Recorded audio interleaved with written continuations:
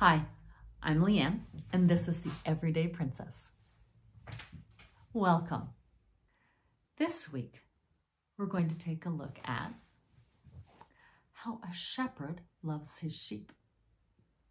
I read this amazing book by Philip Keller, W. Philip Keller. See? A Shepherd's Look at the 23rd Psalm. It's fascinating. He was a shepherd, and he knows what he's talking about, and he describes sheep. Now, here's some sheep trivia that I didn't know before I read this book.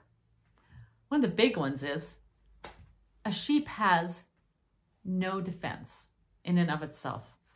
A sheep can't scream loud. A sheep can't run fast. Doesn't have claws. Doesn't even have sharp teeth that, to bite. And in fact, if it lays down and rolls over just a little too far, it can roll on its back and not be able to get up, which is very, very dangerous and can be the end of the life for the sheep. And in fact, when a shepherd sees this happening, runs really fast to help because he knows how dangerous it is. Well, the defense of a sheep is actually the good shepherd. And a shepherd that really watches out for and keeps a close eye on the needs of the sheep and is ready at a moment's notice to jump up and to defend and to take care of the sheep, his precious sheep. Well, the shepherd is also, when he is there with the sheep, it's a calming thing. The presence of the shepherd calms fears. A shepherd also disciplines bossy mama sheep. They can get a little bit too bossy and push the poor little guys out of the way, and the shepherd will discipline them. And when the sheep does fall down and roll over and can't get up, the shepherd runs and helps the sheep get back up, and sometimes has to massage the legs to get the feeling back in their legs so they can stand on their own.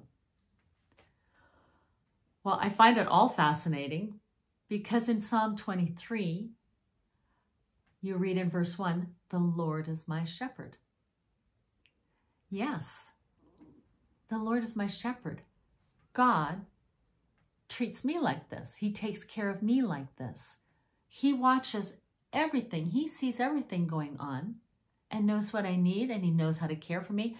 What I described to you was just a little bit of what's in this book. I highly recommend you get it and read it. I think that you'll be fascinated and encouraged by it. And I think for me personally, sometimes I wake up in the morning and I don't know why, but I feel anxious. And it's not like there's something I can do to fix it. I don't, there's not specifically something going on. But I know that if I go downstairs and sit on my corner of the sofa and curl up with my Bible and read my Bible and talk to my Father, my good shepherd, that I feel safe. And the fears and anxieties, they melt away. And I can talk to him about, if there is something going on, what should I do, Father? So I highly encourage that you go ahead and find a copy of this book and be blessed and encouraged by the truth in it. The Lord is my shepherd, Almighty God. Thank you, Lord, that you are our shepherd. Thank you, Almighty God, that you care for us. You watch over us. You know what we need. And you take care of it.